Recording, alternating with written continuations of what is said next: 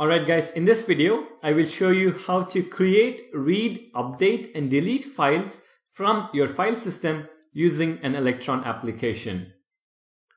Now to save time, I've already set up the HTML and the CSS for this application. So let me walk you through that setup. Again, I have started with the Hello World application. So let's talk about the CSS first. I'm using PhotonKit, which is kind of like a CSS framework, but for Electron. So how do you add this to your application? Go to photonkit.com, scroll a bit below and click on download. Now when you download, you get a zipped file. Extract it and navigate inside the distributable folder or dist folder and then the CSS folder, and then copy the minified CSS into your project folder. So the file name is going to be photon.min.css. So copy that and paste it in your project folder. Once you've done that, go to your index.html and add a link to photon.min.css. So link rel equals stylesheet, href is equal to photon.min.css. Now next comes our HTML. Now we have a div tag with a class main wrapper. And this class, we have styles.css. We just have a margin of 25 pixels. So this is just to add margin on all four sides. Now within this div tag, we have an h1 tag and also a form tag. And within the form tag, we have two form groups. And again, these are classes from Photon CSS. So we have an input tag for the file name, so label file name, and then input with an ID of file name, and a text area for the file contents. So the label is contents, and then a text area with ID file contents, and then the number of rows set to 5. Now after this form, we have three buttons. One to create a file, one to read an existing file content, and the last one to delete the file. Now we don't have an update button because creating a file with the same file name is the same as updating a file. Now this will make more sense once we have the code in place, so don't worry. Alright, so that is our HTML and CSS. For CSS, make sure you have photon.min.css and also styles.css with this main wrapper class.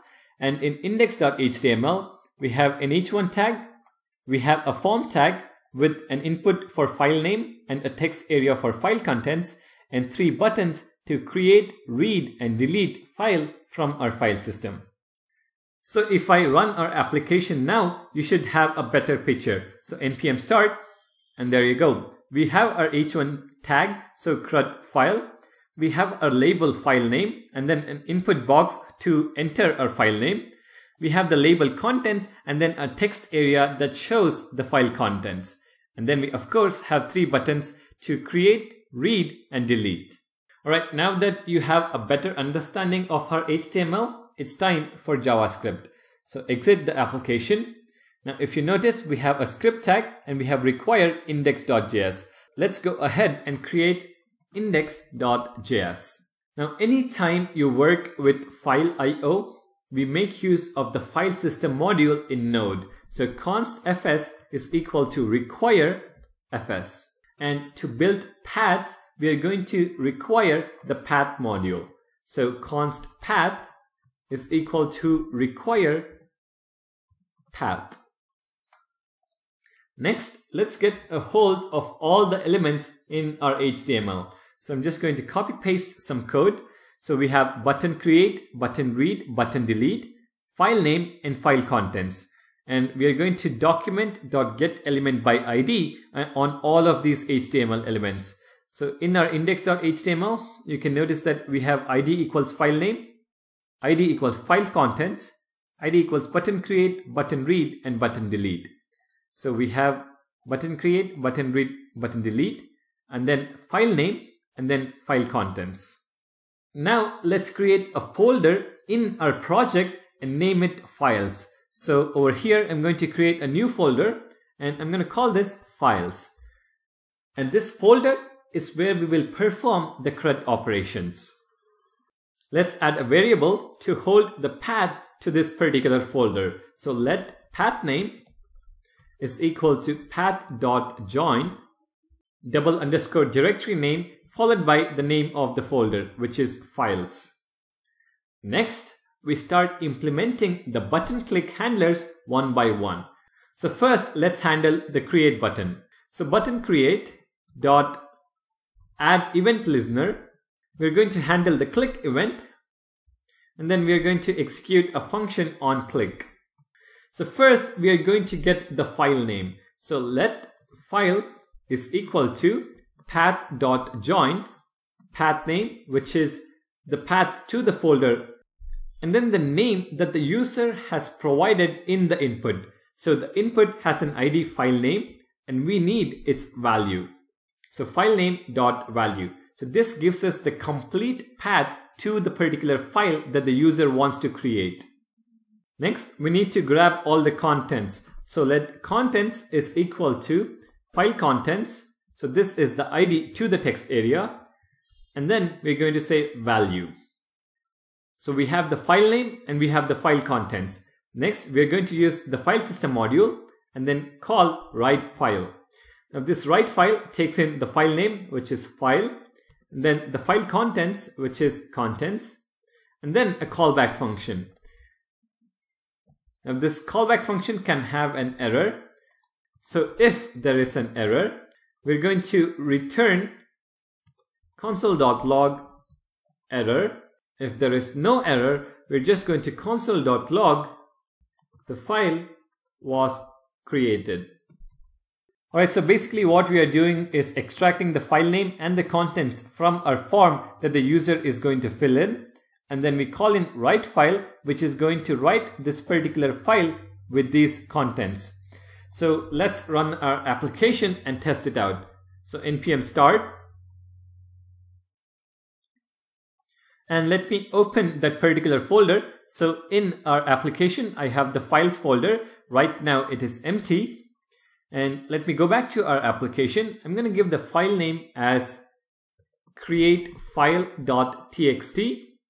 And then the file contents is text for file creation.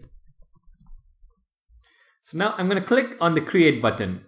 And if I toggle developer tools, it says the file was created, and you can see that the file was actually created. So if I double click on createfile.txt, you can see the contents. So text for file creation. This is exactly what we have over here. File name is createfile.txt and the contents is text for file creation. This right here. So we have created a file using our Electron application. Alright, so now that we have implemented our create button, the next operation is to read the contents from a particular existing file.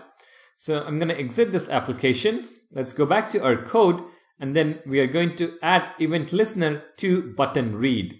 Now because the code is quite similar, let me just copy paste the code and explain what each line does.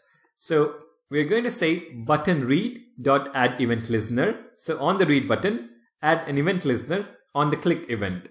Now within this function, first we are going to need the file name from which we need to read the contents. So let file is equal to path.join path name and then file name.value. So file name.value is basically the name of the file that the user is going to enter in the input field. And then to read a file, we are going to use the read file method from the fs module. So fs.readFile.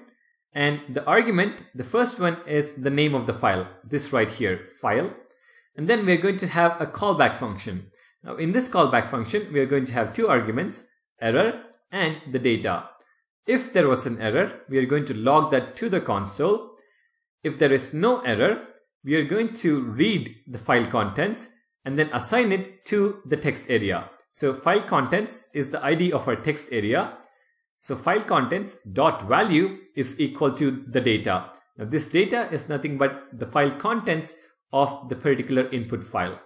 And then we can log to the console the file was read. So I'm going to restart our application. So npm start. And right now our input file name is empty. So we created createfile.txt just a few minutes ago. So let's try to read the contents of that particular file. So createfile.txt. So now when I click on read, you can see that the contents is now updated. Text for file creation. So this is the content in this particular file name. And this read button is going to read that particular content and display it in the text area. Now the next operation is updating an existing file. But we don't need a separate handler for that. We can use read and create. So let me try to explain it. So we have a file, createfile.txt, and the content is text for file creation. Now if I want to update this particular file, all I have to do is change the content, so text for file update, and then I can click on the create button again. So now what happens is it is going to create a file with the exact same name, but the content is going to be different. So text for file update. So this is the updated content, basically an update operation. So that is why we don't need a separate update button or update functionality in our code. Alright, finally the delete button handler. So let me go back to Visual Studio Code, and again let me copy paste the code because it is very similar. So we have button delete.add event listener, click, and then a function. So we get a hold of the file name. So let file is equal to path.join, path name, file name.value, basically the name that the user enters. And then to remove a file, we're going to call unlink method on the file system module. So fs.unlink, and then we specify the name of the file. So file, and then a callback function. So when there is an error, we're going to log into the console. If there was no error, we are going to empty the file name, we are going to empty the file contents, and then we're going to log to the console the file was deleted.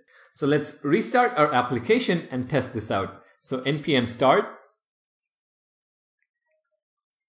So initially this is empty. Let me try to read createfile.txt. I'm going to click on read file, and then you can see that text for file update. And if you have a look at the developer tools, it should also say that the file was read. So now when I click on the delete button, it is going to remove createfile.txt from our file system. So I'm going to click on delete. So you can see that the file was deleted. The file name is being emptied out, and so are the contents. And if I go to our project folder, and within that files folder, you can see that it is empty. So you can create a file, so test.txt with some contents, test, created, file is going to be created, you can see that. And if I remove this and click on read, you can see that the file was read.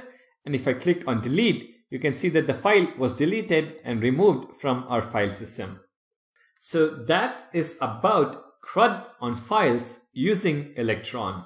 Now in our application, we are just logging to the console the different messages, and our path is fixed. So it always writes to the same files folder.